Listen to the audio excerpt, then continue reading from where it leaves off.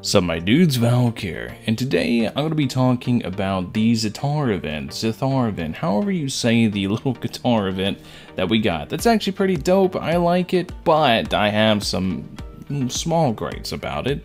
I know a lot of people aren't really too excited about it because it feels like a filler event, because last time we got it, it was with Windbloom, but I have some genuine questions for you guys to see if I'm the only one really experiencing these phenomena that I'm talking about whenever I bring them up in Twitch chat.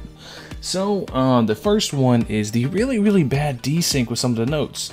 Ning Wong's song plays fantastically, but Kokomi's song is super desynced in the second half after Kokomi does her little solo.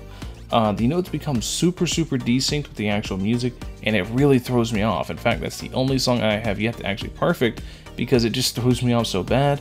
The other one is the pacing of some of the songs. They go really slow sometimes, and sometimes they throw a bunch of notes at you. I like it when there's a bunch of notes at me, but the pacing kind of feels off a lot. I don't know.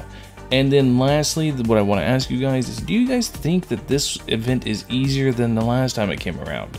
I genuinely think it's easier. I would like to see it a lot more difficult. Maybe it's because the long pauses whenever your partner's performing or whatever. Maybe the long pauses is what makes it feel so slow. But yeah, that's basically the video. I want to see you guys' thoughts on what I'm saying here. See if I'm the only one that thinks this way. See if I'm freaking crazy. I don't know. Let me know what you guys think in the comment section below. Thank you guys for watching as always. Catch you guys in the next one. Peace.